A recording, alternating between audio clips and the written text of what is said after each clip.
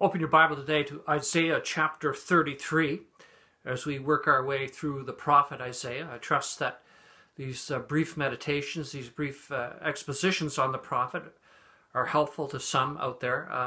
And I emphasize brief. I just want to give basically a little synopsis or overview of each chapter.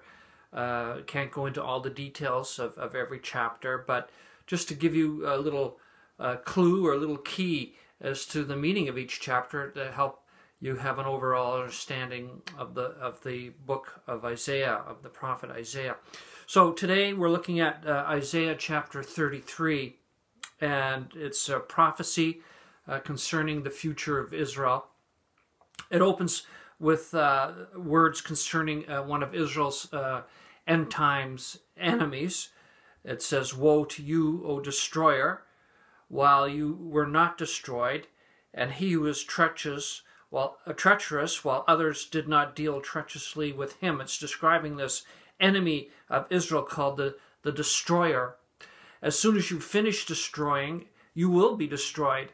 As soon as you cease to deal treacherously, others will deal treacherously with you.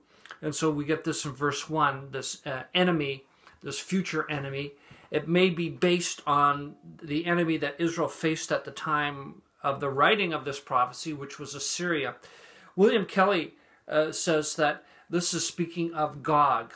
And we read about Gog in Ezekiel chapter 38, verse 8 to 13, approximately. And Gog, we believe, is actually Russia.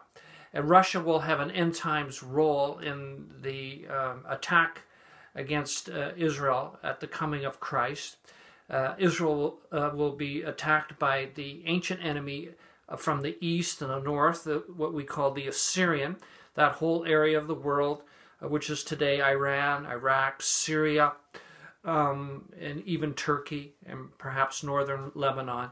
That whole arc there, known as the king of the north, the Assyrian, and Gog will be the power behind them. So we see these things developing even our own day, although we don't want to read every headline into the prophecy.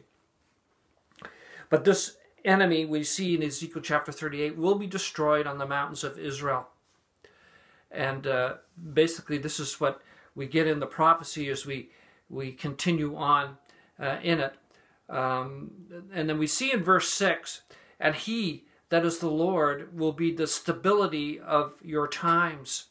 So during this great tribulation for the Jewish remnant, the godly ones amongst them, because the church will already have been raptured into heaven, God will be dealing with his people on the earth, and there will be a godly remnant minority amongst the people of Israel who will have faith in the Lord Jesus.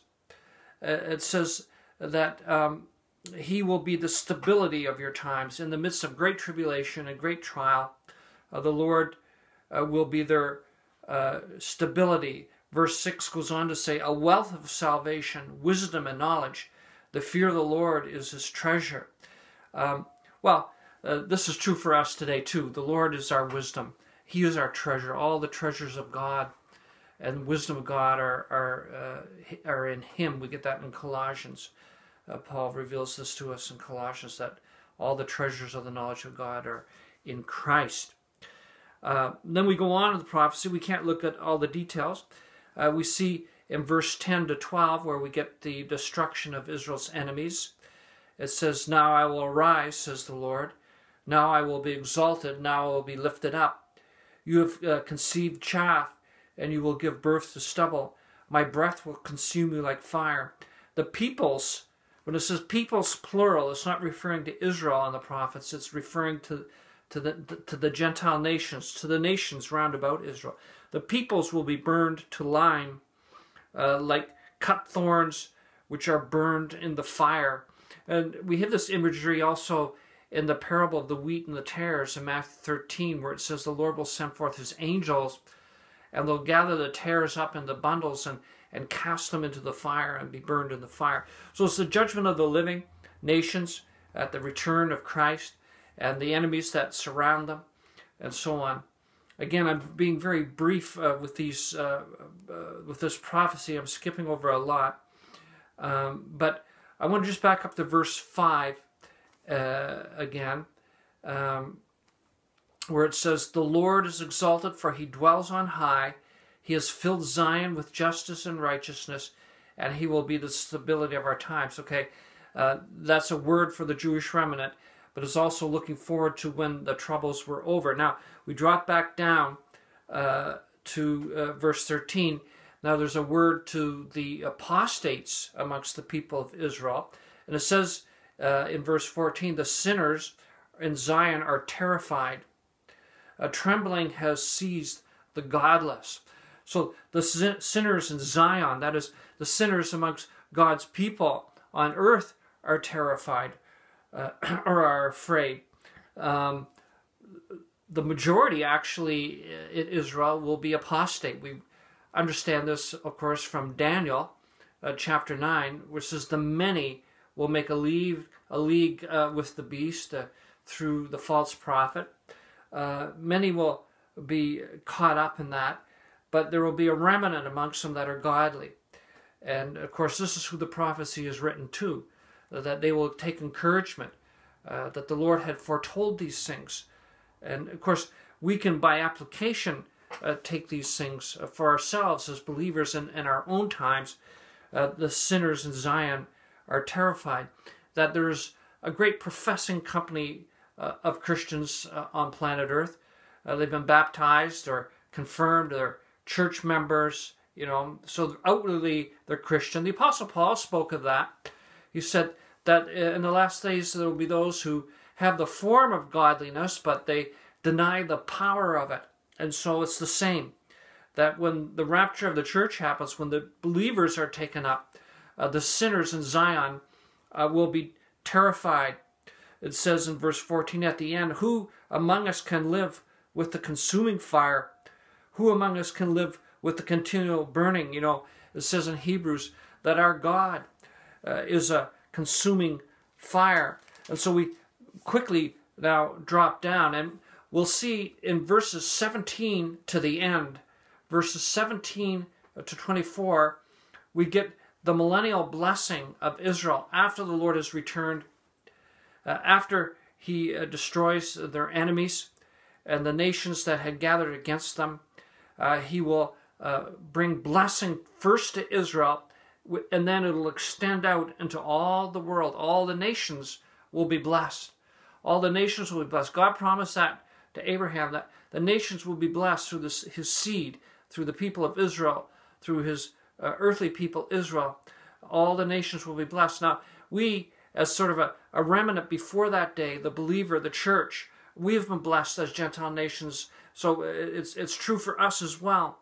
But this prophecy, the scope of this prophecy is greater than our own era. In fact, our era, the church as the body of Christ, is not seen in the prophets at all. It's not seen or spoken of by Isaiah at all. This is what Paul says several times in Ephesians chapter 3, that these things were hid in God, not revealed in former times, but now revealed to him and the other apostles. So we get in verse 17, "Your eyes will see the King in his beauty. They will behold a far distant land." Your eyes will see the King in his beauty. The people of Israel, the believing remnant, they will see the King in his beauty. They will behold his face. By faith now we see the Lord Jesus crowned with glory and honor. And as we behold his glory, as we're occupied with him, we're transformed from glory to glory. Paul says this in 2 Corinthians chapter 3, and also Hebrews chapter 2, I quoted. And we will see him face to face when we're taken up in the rapture. We will behold his face. And it says in Revelation that the names will behold his face, and the names, and our names, the new name, will be written on our forehead, and we'll behold him and we'll see him. But this particular prophecy here in verse 17 is to the people of Israel. Your eyes will see the King in his beauty. And it goes on through the prophecy. We can't take the time to look at all the details. But notice what he says about Jerusalem in verse 20. Now, we don't want to spiritualize these prophecies. We want to understand them first and foremost literally before we make any spiritual application to ourselves. Verse 20 says, "Look upon Zion. the city of our appointed feasts. This is not the church. This is Zion. This is Jerusalem. Your eyes will see Jerusalem, an undisturbed habitation, a tent which will not be folded up. Its stakes will never be pulled up, nor any of its cords torn apart. So this prophecy is saying that the city of Jerusalem will never again face destruction, never again face desolation, never again be attacked and torn up. So by this we know that the prophecy is looking at something far beyond ourselves, because much later, after this prophecy had been written, Israel was torn up. They were taken to Babylon for 70 years and came back. And then it was torn up again. The pegs were pulled up again of this tent, Jerusalem. In AD 69-70, when the Romans came and scattered the Jewish people into all nations, and there they were for some 2,000 years, and now they're back. Jerusalem is now back, and the people of Israel are dwelling there. And so this prophecy is yet looking at a future time. Let's just read it again. Verse 20, he says, "It will be a tent which will not be folded.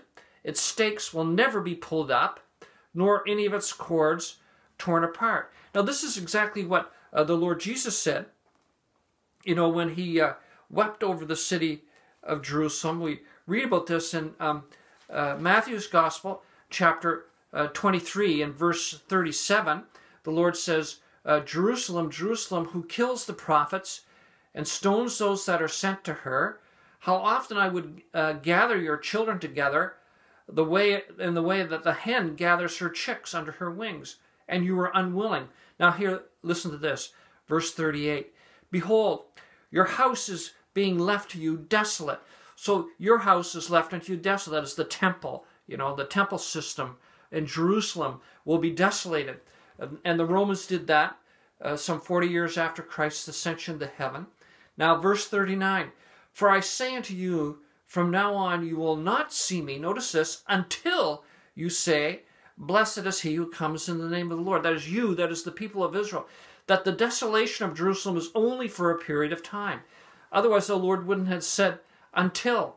If the desolation had been permanent, he would have said that. But he says, it's just until you say, "Blessed is he who comes in the name of the Lord." That's a quotation from Psalm 118. When they recognize him and confess him to be Messiah, then Jerusalem will be restored and established. The kingdom will be established in the earth, the millennial kingdom, and the Lord Jesus will be the king. He will reign over all of that. And then Jerusalem will never be plucked up or scattered again. And this is what Isaiah is saying here. There's no other fulfillment. We can look down through history. We can't see in any way how this verse or these verses have been yet fulfilled, because Jerusalem has been pulled up and scattered twice since this prophecy was given. Unless you absolutely spiritualize these words to mean something else, then we have to take them for what they say, and we believe that Jerusalem yet has a future, and there is a future millennial kingdom. And notice this, their confession, the confession of the godly Jewish remnant, verse 22, "For the Lord is our judge, the Lord is our lawgiver, the Lord is our king. He will save us." He will save us. Now, as believers in Christ, we know salvation now. We have a present possession of eternal life. We are sealed by the Spirit. We are saved now. But so this is looking to the future. The Lord is our king. He will save us. This is the people of Israel. This is what the prophet is saying by the Spirit. He will save us. And then we get some of the features of the millennium. In verse 24, "And no resident will say, I am sick, and the people who dwell there will be forgiven their iniquity." That's the people of Israel in a future day in the millennium. But for us now, beloved Christian, we know that forgiveness now. We have it now through the work of the Lord Jesus, through believing in him. I trust everyone who's listening to that has received him as their personal Lord and Savior. May the Lord bless you as we continue in our studies through Isaiah. Amen.